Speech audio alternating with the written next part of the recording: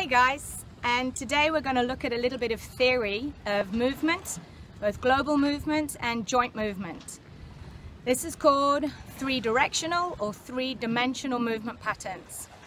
So whether you're looking quite small in an isolated movement pattern, how one joint works, or whether you're looking at global movement, we always want to be addressing our three planes of motion. These three planes of motion are sagittal, forwards and back, frontal or coronal, side to side, and transverse, which is our rotational motion.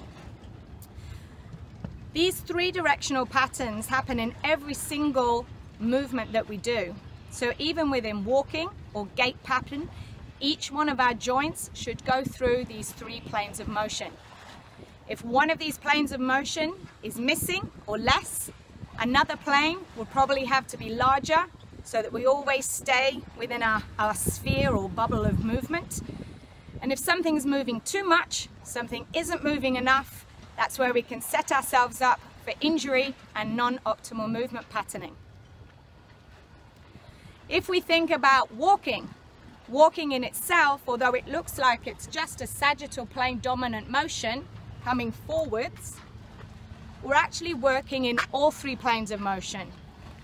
So general leg movement might be sagittal, but as we transfer our weight from left to right, we also get frontal. And then if we're moving properly with our legs and arms, we should get transverse plane motion happening as well, as the thorax rotates one way and the pelvis rotates the other way.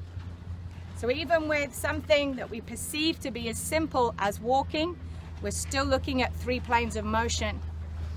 As a dancer, when you are creating your own exercise programs, it is essential that you address all three planes of motion within your movement patterning. Dancing is an omnidirectional movement or exercise form, so this needs to be represented within your training. You're then going to get the healthiest and most robust tissue as well. If we just continue training in one plane of motion all the time, that's the way that your tissues will get strong. And then you're in class and you're asking it to do something else, a big rotation or loaded to the side. The tissue is not going to be as robust, not as strong, and that's where you're going to end up again getting an injury, usually in your eccentric portion of the movement. So when you're doing your training, think about adding in all three directions. Okay, so what we want to look at, this is sagittal plane dominant motion. Comes in a forwards and backwards line. This is frontal plane motion, side to side. And this is transverse plane motion, rotating. So if we're going to put this into a lunging drill, we then have sagittal plane forwards, sagittal plane backwards or posterior, frontal plane to the right, frontal left, transverse, we can come forwards on the twist, and we can come behind on the twist. Keeping my centered leg facing forwards. So transverse again, forwards, transverse, behind. So I'm going to look at 3D arms, but still keeping a sagittal plane forward lunge. So I've got sagittal plane arms, then I can vary with frontal plane arms. Then I can vary again with transverse plane arms. And that's all with a sagittal plane lunge. I can do the same thing with a frontal plane lunge.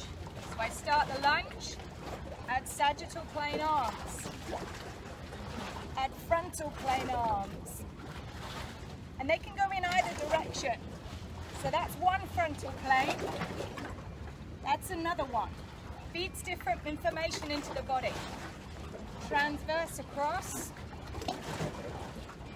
and transverse back in again. Again, both of those feed different information into both the knee, hip and spine. I hope you find this useful and get to apply it in your next set of exercises.